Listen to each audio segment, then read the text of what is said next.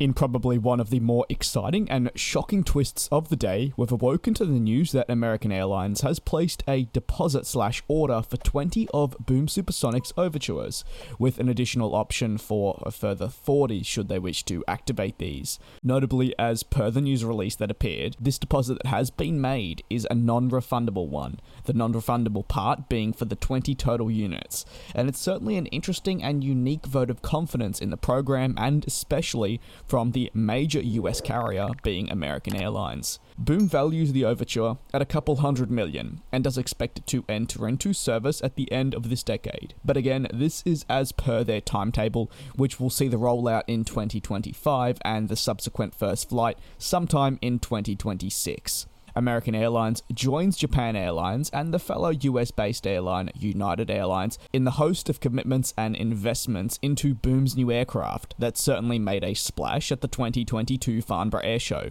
with a radical design change that has been covered on the channel multiple times, and if you're interested in going back and viewing to learn more about the specifics of the aircraft, I would totally recommend doing so. However, what I can say is the biggest change was the 4 engines appearing on the new version of the Overture. The old one had just 3. As noted by the Chief Financial Officer at American Airlines, looking to the future, supersonic travel will be an important part of our ability to deliver to our customers.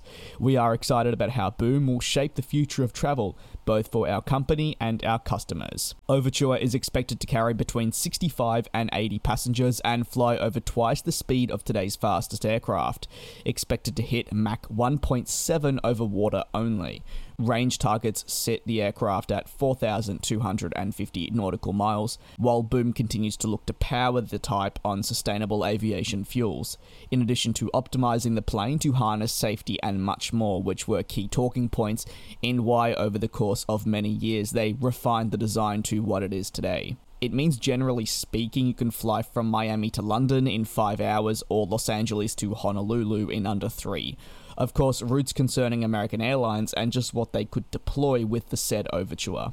Despite news of this commitment from the carrier, I think if we take a look at forums, social media, and much more, Overture remains one of the most heavily criticized up-and-coming projects, primarily due to promises. We see analysts, journalists, and more believe that this project cannot be fulfilled, let alone in the timeframe that Boom is suggesting. In addition, the aircraft doesn't have an engine, and the race to get this therefore certified and produced in that specific time becomes an ever-present cause for concern. But Boom are very confident, and I'm interested to see how this will play out. What are your thoughts on the announcement from American Airlines? Is it a worthy investment in your opinion? Let me know down below in the comments. A big thanks to Jaden, Daniel, Jam, Stefan, Elliot, Eric, the FlashCubing, Will, Don, and Austin9 for being cabin crew members. Your support is greatly appreciated. Do take care, do be safe, and I will see you next time for another video here on the channel.